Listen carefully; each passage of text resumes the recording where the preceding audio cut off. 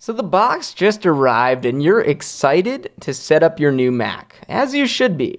The unboxing experience is so fun, so savor the moment. For desktops, just connect the power cord and press the power button on the Mac.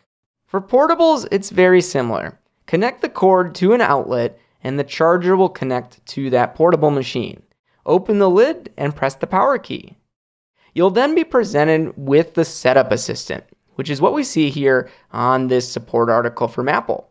If you did purchase the computer used and the previous owners did not erase it before giving it to you, you can use the article HT 208496. And this will take you through the steps of how to erase the Mac. After erasing the machine and reinstalling macOS, when you turn it on, you should be presented with the setup assistant. The one warning I have, make sure before you erase the machine that you verify the data that's on that computer is okay to be erased. You're going to be erasing all of the user accounts and everything else that was installed on that Mac, including applications, and you'll need to reinstall all of those.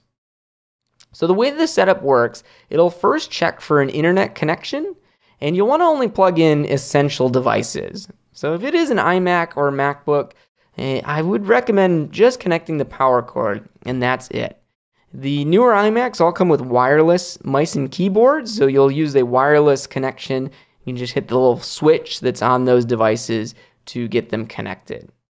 The setup assistant will then take you through, like I said, a series of questions asking you to set up things like your Apple ID, if you want to use File Vault, iCloud Keychain, a whole bunch of questions on there. So just follow those steps.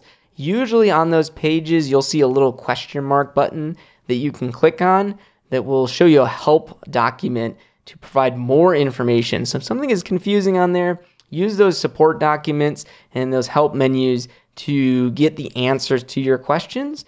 And then after you're done, the Mac's going to be set up and it should check for any software updates that are available as well. With the user account created, we do come to the end of the setup assistant and you're going to be presented with the desktop. So congratulations, you got your Mac set up. Now it's time to tour the interface and we're going to do that in the next video.